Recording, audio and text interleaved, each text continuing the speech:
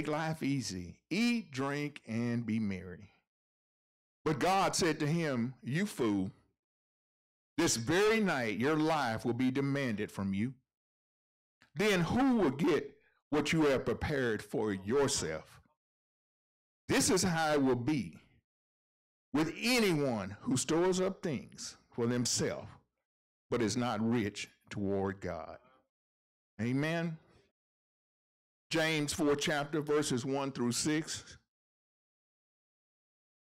What causes fights and quarrels among you? Don't they come from your desires? The battle within you? You want something that you can't get. You kill, you covet, but you cannot have what you want. You quarrel and you fight. You do not have it because you do not ask God. And when you ask God, you do not receive because you ask with the wrong motives, that you may spend what you get on your pleasures.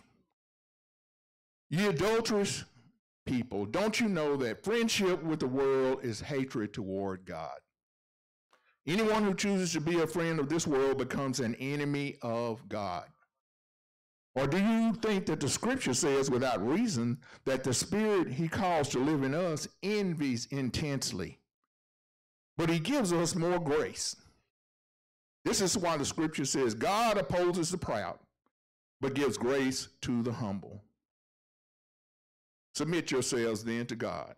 Resist the devil and he will flee from you. Come nearer to God and he will come nearer to you. Amen. Amen. We want to talk about it. Our title for the day is Me, Myself, and I. All right. Me, myself, and I. This is a lesson on selfishness versus selflessness. Amen. Amen. See, we have to make sure that we get the distinction here so that we understand what's really going on. What is selfishness? Definition of selfishness. The word says seeking or concentrating on one's own advantage, one's own pleasure, or one's own well-being without regard to others.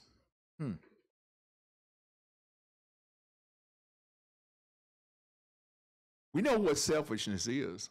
Now, let's just think, what does selfishness look like? Since we know what it is, let's see if we can identify it. Selfishness is a trait, by the way, before I go any further, that we all possess. Each and every one of us are selfish. Amen. If you don't believe that, I'm going to let the word tell you and let the word show you. James 3:16 says, for where you have envy and self-ambition, there you will find disorder and every evil practice. See, sin is wrapped up in us. It's wrapped up in, when you go to Holling, self. See, if you look, S-I-N, in the middle of sin is that I. That I. See, we watch it when you go to saying I too much. Because after a while, you're going to really believe that. You're going to really say, I see what I did. See what I have. You're going to really think that you did it. You're not ever, you're not going to really acknowledge that God is the reason that you have what you have. Selfishness. It overcomes each and every one of us. Adam and Eve in the garden were selfish. They wanted to satisfy their own desires. They saw something beautiful, had been warned, had been told, had everything that you could possibly want in the Garden of Eden. They didn't want anything. They didn't know anything else. God had given them, had supplied their needs. They didn't know nothing about anything else. That's why God wanted to keep them innocent. God would have introduced him to whatever he wanted to. I believe Godfreyism says that God would have introduced him to whatever he wanted him to be introduced to. There's a reason why he told them, stay away from the tree of the fruit of knowledge. Stay away from that. You don't need food with that. Do what I tell you to do so we can fellowship, so we can hang out together. That's what God wants to do. Don't you know he wants to hang out with you too? He's telling you the same thing. Quit messing with that fruit. And see, that fruit starts with selfishness. See, when we go to hollering me, myself, and I, see, me is the pride of life. Yeah, that's what me is. Me is hey, hello, look at me. Look what I done. Don't y'all know I'm somebody? Y'all ought to act like it when I come through that I'm somebody. Yeah. That's where we go. That's what that's all about. Me. You know who myself is? Myself is the pride of life. Myself is the pride of life. Pride of the eyes and all of that kind of stuff. Yeah. Who is me?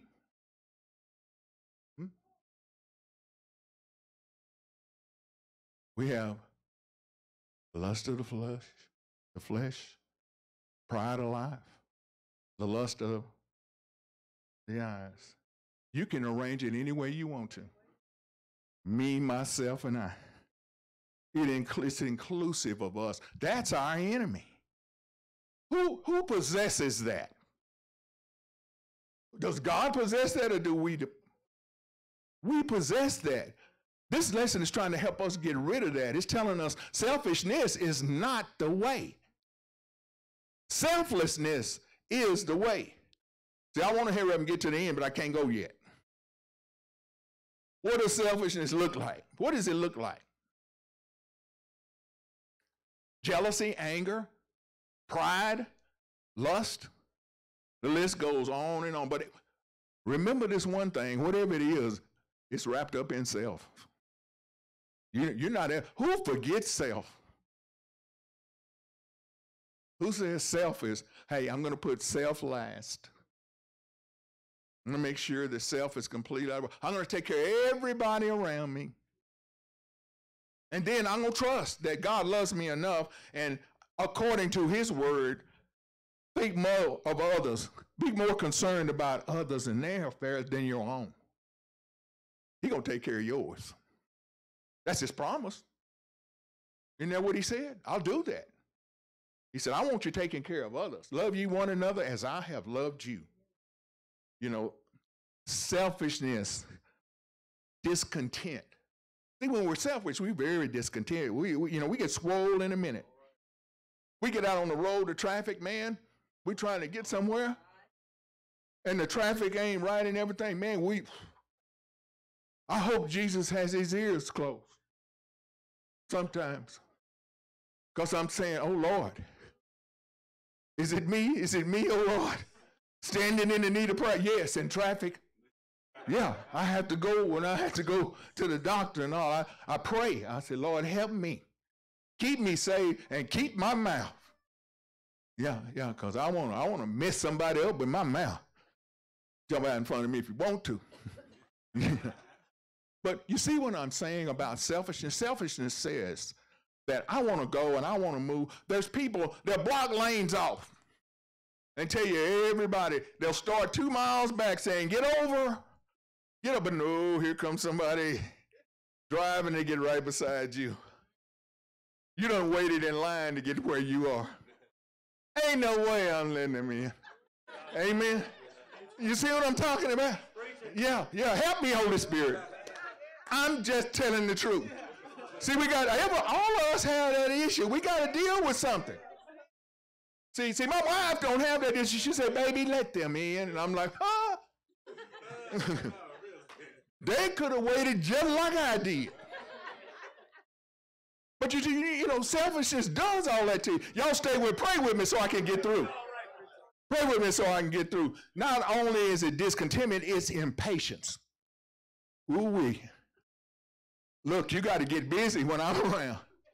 You let me show up, my appointment's at 10:30 and it's 11 o'clock. Before they called me back 30 minutes. No, see, they'd lock me up if I'd have went to him. 30 minutes. And ain't nobody come and said nothing to me. Ma'am, could you reschedule me? Well, sir, it's just, can you reschedule? I'm fixing to go. I'm done. Impatient. What? Pull up to the window, ordering food. Yeah, you sitting there in line. Now, some other folk got to have their food too. They in line too. And you get up there by the time, all this time I've been waiting in line, why come mine ain't ready? And matter of fact, the fries is cold. Now, because I had to wait. See, we find some things to go crazy about. Ain't nothing wrong with them fries, but we hot. Because we had to wait. Help me, Holy Spirit. Yeah, the fries, I don't want it. I don't want it. We're impatient. You know why we're impatient? Because we're selfish. It's all about us. It's what we want. It's what we think we need. Go to the restaurant, they don't wait on you in time. Have to sit there a little longer than you think you have to sit there. Everybody's hollering, hey, wait a manager. Go get the manager. Yeah, when the manager comes. Now, we don't want to leave. Guess what we say? Look like I ought to get it free. I had to wait so long. Why? We ain't finna leave. But we ain't finna leave, but we gonna ask, why come it ain't free? Help me, Holy Spirit. Not only that, impatience, but discontentment. Not only discontentment, but guess what else? Greed. Here comes greed. Yeah, see, materialism is wrapped up in self. Yeah, see, we find ourselves in the pursuit of more and more and more and more. There's not a one in here that got way more clothes than they'll ever wear. Mine is squinched together in the closet. Some stuff I know I ain't gonna wear. I'm not going over on the right side because I got to go home. But I'm just saying, you know, stuff, we have more and more than we need. Greed does that to us. See, in America, we're saturated with gratification. You know, it's sold to us in every form and fashion that you can get. We want to gratify you. If you're not able to be gratified in this way and that way, we have pornography. We have anything that gratifies you. We have certain meals on TV. Watch what they have on TV. Everything is to entice you, to tell you, you owe it to yourself. Pamper this. It'll take your wrinkles right off your face. Go ahead and get some. Go ahead and get some of this $250 perfume. The man will not ever leave you alone. You know. See, y'all not praying with me. Y'all, thank you there, brother. Thank you. See, y'all ought to talk back to me. You know what I'm telling you is true. Amen. We know it's true. See, greed messes with us bad. Instant gratification. We get impatient. Man, everything goes on with us. Me, myself, and I. Guess what else we do? Lying, deceiving, and manipulating. Uh-oh. Hello. Yeah, we go to lying, deceiving, and manipulating. What does that mean? We use tactics that put people in awkward positions. We'll play the victim. We'll play the victim. We'll do any and everything we want to do. No, it ain't right. No, it's not lined up right. But then if I don't get to do it, it becomes personal at that point. Because selfishness says, get what you want. That's what self is telling you that. That's of Satan. Selfishness is sin. God has designed a way. He's already laid out the way for us to do it. We got to walk in that path. We got to line up. We don't get to do what we want. God always puts a leader in place, doesn't he? God don't ever say, take this whole gang and y'all go. Have you ever seen God with a gaggle of people that go in here? Who's in charge? We all in charge. That's how we want to do it.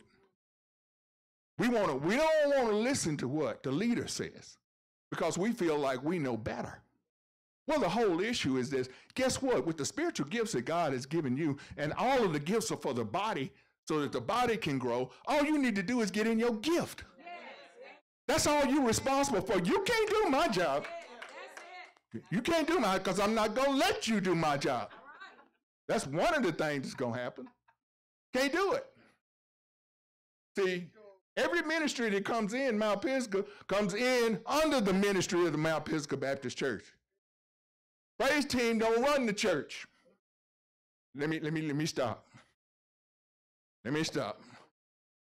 Yeah, I need to leave the lying and deceiving and manipulating alone, because I think that touches too close to home. It's all because of me. Philippians 2:3 says, do nothing out of selfish ambition or vain conceit. Rather, in humility, value others above yourselves. Verse 4 says, not looking to your own interests, but each to the interests of others. James 4:1-3 says, I can't even be happy for someone when they get blessed, because of self. Myself won't let me. That envious and that jealousy and that greed. I can't be happy when you get a new home and I go see it. You know, I can't. It's something. What they get that old big? What they get that for? They didn't need that big old house. You know, why they go get that kind of car? He too old to be riding around in that car he went and got. Why he get that? See, when God blesses us, and we can't be happy for nobody else. We think that God ought to bless us all the time. Everything that pop up, I need some too. Lord, where am I at? We think we need to get everything. But the Lord blesses us according to his will for our lives. Yeah, and we have to understand that he knows what's best for us. He can't give us a whole bunch of stuff, a whole lot of stuff. And y'all know what I'm talking about. Don't look at me like that. You know what I'm talking about. He can fool around and give you the right thing. You ain't coming up in here. I don't care what's going on. I don't care how the Lord has helped me. I love the Lord. He's heard my cry. You ain't coming. You going, well, look, we booked a trip. We will be out of town, Pastor. We're going on the cruise. Help me, Holy Spirit. I see, y'all pray for me. I'm just saying, me, myself, and I, what selfishness does to us. Now, if I'm out of line, y'all let me know. Yeah, see, it also takes away our joy. See, selfishness ends when we don't use sound judgment. It breeds discontent. We'll stir up something. Yeah, when we're selfish, we'll stir up something. Well, if I'm not going to get what I want, they're not going to have anything. Yeah, that's where we used to play. Brother Pruitt know what I'm talking about when you're out there playing and you build your little highways in the dirt. And your brother can't build them, but he comes over and you kick them. Keep on. Shouldn't have used that one. You see what I'm saying is that we will do anything.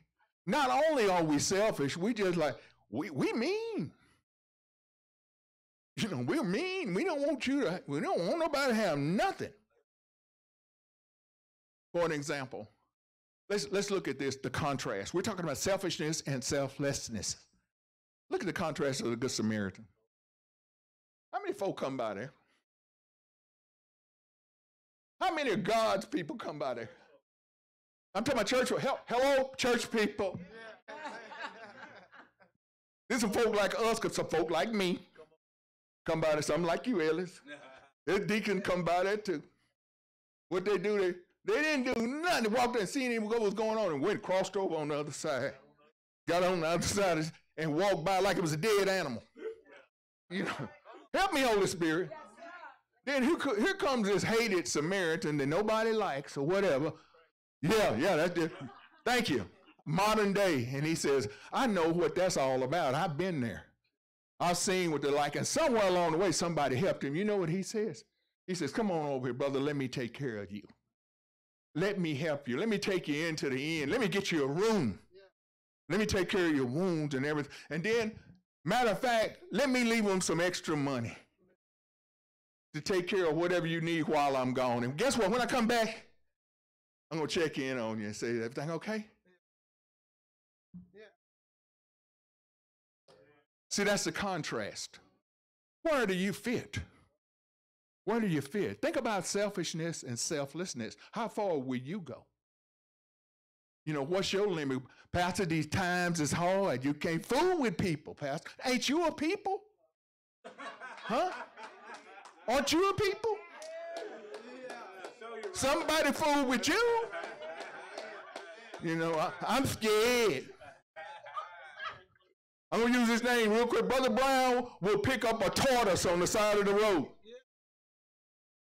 You let somebody be in trouble on the side of the road. Ooh, I'm looking at us. Why are you stopping? They need help. But, hey. You don't know who they are. They need help. Come on, they need help, Dad. He mean that. And he going on about his business. Ain't nobody cracked him in the head yet. Did the Lord take care of him? And it's not only in the daytime. He'll get you at night. Lord have mercy. See, y'all need to pray with me. See, I'm trying to help somebody today. I'm trying to help somebody really see opportunity that we have in our selfishness to be selflessness. We got it there now, whether we do it or not. See, when you're selfish, you lose your freedom. You just, you know, it binds you. You're miserable. You know, you can't be what you want to be because you're enclosed. See, my life is wrapped up in your life in material possessions and things. In envy and greed is what I'm wrapping, instead of in love. In love for one another, we take that and wrap it up. How can we be delivered from selfishness? First thing is, will you pray for it? Everything that we need, we got to pray for. Amen? See, if we pray for it, didn't he say, whatever we have need of? Yeah, that we come to him in prayer. See, we know them old raggedy, nasty habits we have. Lord, take this away from me. Lord, remove this bitter cup from me. Hebrews 12:1. We are encompassed about by so great a cloud of witness. Let us lay aside every weight. Not some. And the sin that so easily besets us. Who has a sin that so easily besets you? Don't nobody in here wrestle with that, do they? I guess it's just me. That should have been an amen at that. Amen. Yeah, that's what it should have been. And he's telling us, he says, come in prayer. Everything you need, come to God in prayer. He's ready, willing, and he's able to do just what it is we need to do. Psalms 119:36 says, turn my heart toward your statutes and not toward selfish gain. Let me be focused on your word and your will and not my will. Let's look at Matthew chapter 6. What does it say? See, what does our model prayer tell us? What do we see in that? In this prayer, we tell him, we say, your will be done on earth as it is in heaven. And all the time we're hoping that that'll be okay. Do we really know what we're saying? What his will may be for us, we're saying your will may be, we're telling him to bring it on, Lord. We trust you in whatever it is you bring in. Good, bad, ugly, we trust you in it because you're going to see us through it. When we say, thy will be done. We got to, that's selflessness. I'm out of it. I take myself out of the picture. It's your will, Lord, not mine. Then we say, give us this day our daily bread. Give us what we need so we wouldn't be expectant of other things. See, he told us way back and showed us way back in the Old Testament that he will feed you. Didn't he do it? Yeah. He said, I'll move you out of your situation. You keep on. What did they do to get them to move out of that situation? What moved God? He heard their prayers to him. And God acted on their prayers. It sure took a long time. God knows what he's doing. Yeah, it may take a long time for you too. But we got to trust him that the reason he ain't acting It's because he's God and he knows something that we don't know. But what he's wanting us to do is be persistent and continue to say, Lord, I'm going to trust you. I don't see it. I don't understand it. I don't know how it's going to happen. But Lord, I know you're great and you're awesome and I know you can do it. And I'm going to put all my faith and my hope and my trust in you, Lord. I'm going to give it over to you. I can't take it anymore. I'm not taking these burdens anymore. I'm not going to be mad no more. I'm not going to be frustrated and upset anymore. I'm going to say, here, Lord. And then say, Lord, give me peace. Give me that peace that surpasses all understanding. Nobody said, why you got so much peace? What's wrong with you, Sister T? Why you okay? Baby, didn't they just put you out? Didn't they just come get your car? Huh? If it was me, watch the selfishness come in. You okay instead of having some selflessness and coming saying, baby, God will provide. God will be all right. Where do you need to go? Yeah, you know, I got some place. I got room for you. If I haven't got room for you, we'll try to get you somewhere. We'll try to get you somewhere. See, can you see what it requires of us? Honey, I feel so sorry for somebody needs a helper. Ain't there some kind of government program out there to help her? See, okay, I'm stopping. I'm done. I'm done. I'm done. Hey, is this plain and clear? Do we get it? Do we get it? Does it wake up some things? I got you, son. Do you wake up some things? I got to get this out. Yeah, I worked too hard on this. I got to get this out. How can we be delivered from selflessness? Put God first. He died for us. Let me tell you, if we don't understand this thing and we can't figure it out, God gave us the perfect example. Didn't he? God says, I don't want you to be selfish. So I'm going to lead the way. I'm going to take my only begotten son, and I'm going to take him, send him down to earth, and let him be used and abused by you. Then guess what? I'm going to let you kill him on the cross of Calvary because I love you just that much. I'm that selflessness is that great in my life that I'm going to give you mine and let you kill it. Think about that. What greater example of selflessness? Bled, hung, and died for me and you.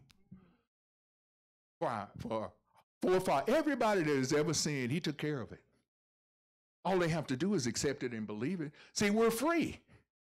We're free. Our selfishness keeps us from being free. We don't believe that selfishness is unbelief. We believe in ourselves. We don't believe in what God has told us. We don't believe in what he showed us in the word. We say we believe in and we love Jesus and all, but we won't do nothing he tells us to do. We'll leave here and go back and do it just like we've always done it.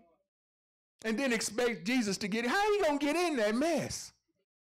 He can't when he's already told you how to do it. So the ultimate sacrifice was given for us. Don't you know we're going to have to sacrifice something? Selflessness means I'm going to give up something.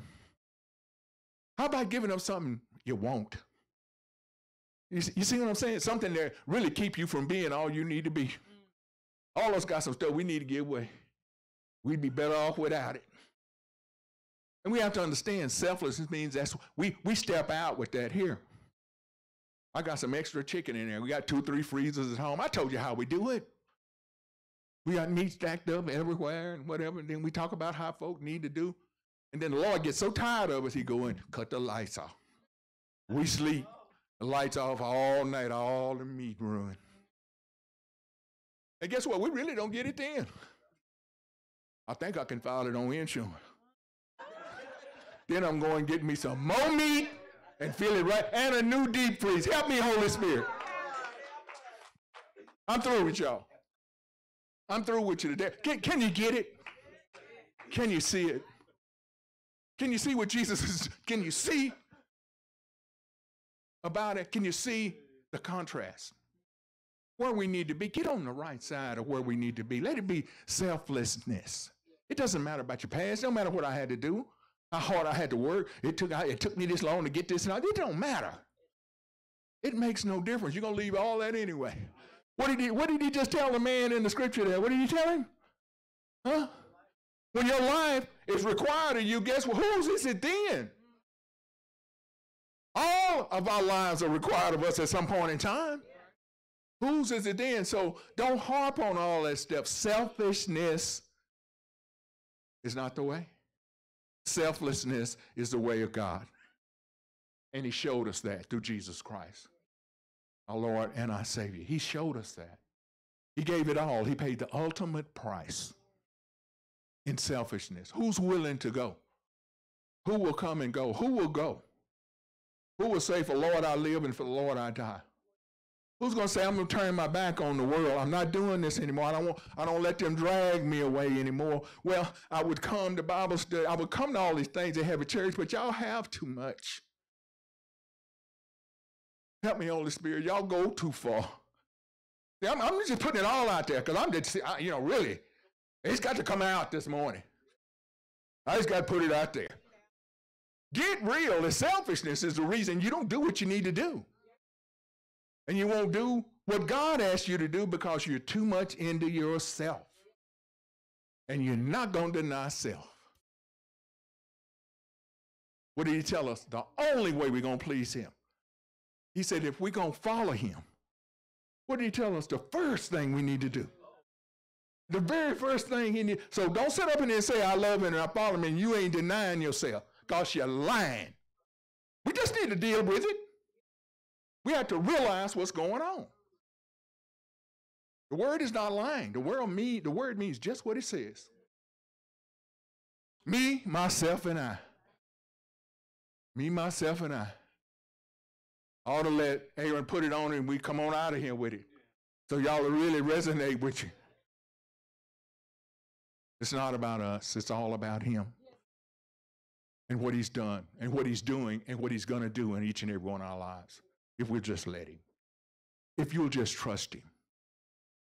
Think about that. Me, myself, and I. Pride of life. The lust of the flesh. And the lust of the eyes. Think about all of that. And where you resonate in those areas. And understand, I need to get over here on this side. Amen. Will you trust God for that? Will you give the Lord a hand clap of praise? Hallelujah. Hallelujah. Lord, we love you. Lord, we thank you. Lord, we magnify you. Lord, we do glorify you. Thank you, Lord. Thank you, Lord, for your word. Hallelujah. Well, the word has been preached. Now this is the part that you come. It's interactive. Now it's your turn. I don't do the convicting. I do the delivering of the message. I'm the mailman. I deliver the package to you. Now, it's up to you to decide whether you're going to receive it or not. Through the power of the Holy Spirit. Let the Holy Spirit guide you and lead you in your thoughts and in your ways, because you know what you need. You know where you are in this big puzzle. Will you trust him? Will you trust him on today? Whatever's going on in your life, get rid of it today. Stop. Don't leave out of here and it's, well, I wish I'd have got up. What's keeping you? Remember selfishness? Who's that bred from? Who breeds that selfishness in you? We were born in sin. Guess who keeps magnifying it every chance they got? Satan goes. Whispers in the ear.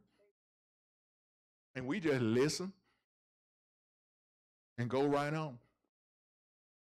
We got to be stronger than that. We got to trust him in whatever it is that he's doing in our lives, that he's going to work it out. So we need to give it over to him today. Do you trust him?